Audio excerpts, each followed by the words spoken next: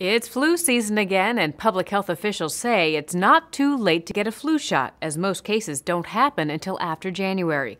But if you get the vaccine, how do you know if it will work, or if you'll have a bad reaction to it, or if you even need it in the first place? Doctors at Mayo Clinic are developing a new field of research called Vaccinomics. Their hope is to be able to use gene testing to find out exactly who's at risk of getting the flu, who will benefit from the vaccine, and who won't.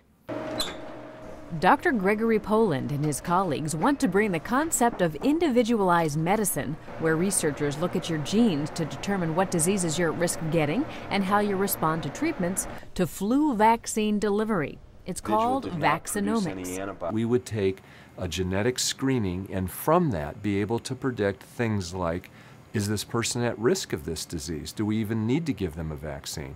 If we gave them a vaccine, how likely are they to respond to it? Do they need 1 dose, 2 doses, 3 doses? Or if we give them the vaccine, are they likely to have a harmful reaction to it?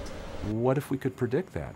And the promise of genetics and of individualized medicine is that it's pretty clear we will probably be able to predict some, if not all of those. Here's how our genes affect how we respond to vaccines. Your body's cells have receptors on the surface. These receptors act like hands that reach out and bond with particles of the vaccine, creating antibodies. Your genes determine how well your receptors bond to the vaccine, and this determines how effective your body will be at fighting the disease. Are you going to respond?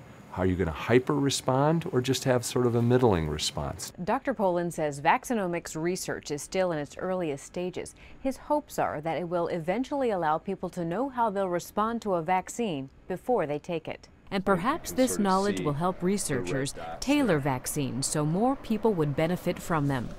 Again, Vaccinomics is still in the early stages of development, so for now, Dr. Poland recommends that everyone over 6 months get the flu vaccine to avoid getting the illness.